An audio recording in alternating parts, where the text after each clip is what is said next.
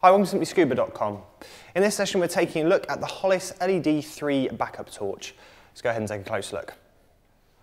So the Hollis LED 3 backup torch, it's a nice rugged design, nice and compact in the hand as you can see, really easy to carry around.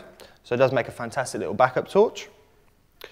The LED we have there is a 230 lumen LED, so it gives off a nice amount of light and has about a 5-hour burn time as well, so it lasts quite a while. Really simple operation. We have a twist cap at the back here. Literally just give that a short twist, turns the LED on. As you can see, it's quite bright. And literally then turn back, turns it off again. So, exceptionally simple.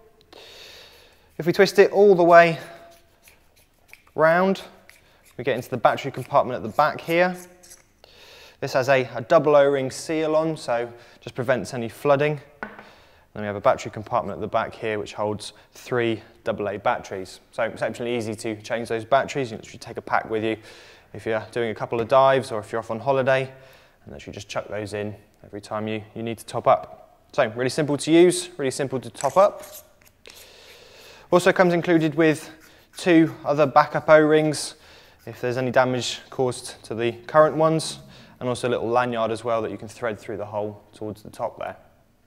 So a nice little rugged, compact backup LED torch.